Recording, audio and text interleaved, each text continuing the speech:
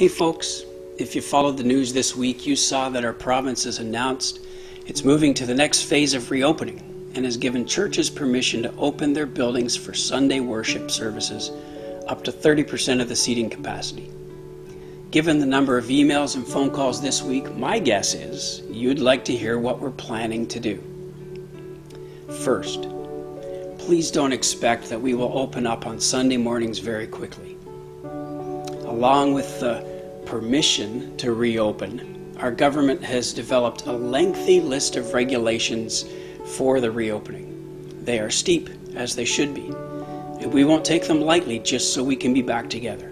Our board's priority is health and safety, and we require time to make wise decisions.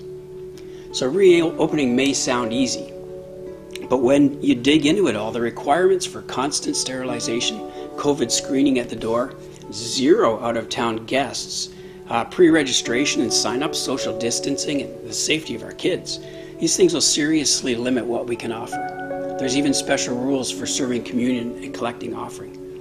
And things like kids ministry, nursery, coffee, and lobby visiting are not even options at this time.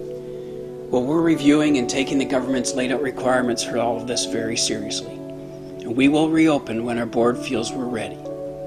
Right now, our church staff has been working on a step-by-step, phased-in approach to all of this. That plan will be presented to the board and discussed at the June board meeting, so please don't expect us to reopen until they come to a prayerful, wise decision. Pray for your church leaders as they do this critical work.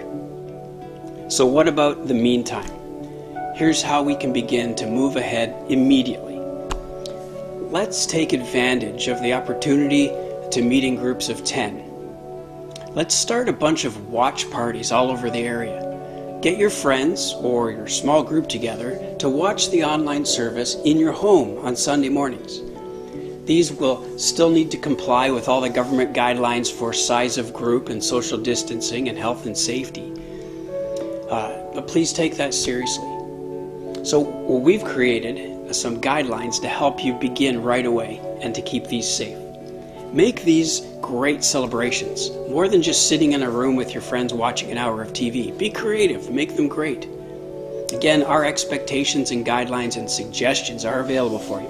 Go to the church website, look under saublechurch.ca/watch parties. Here's the second thing we can do right now.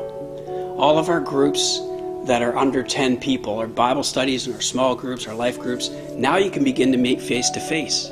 You still have to meet the same guidelines and everything, and you can follow the same ones as our Sunday watch parties.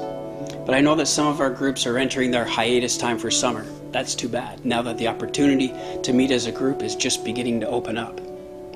Okay, I know that a delayed opportunity to attend church with your friends is disappointing for many. I really miss meeting face to face, but there's lots to be excited about.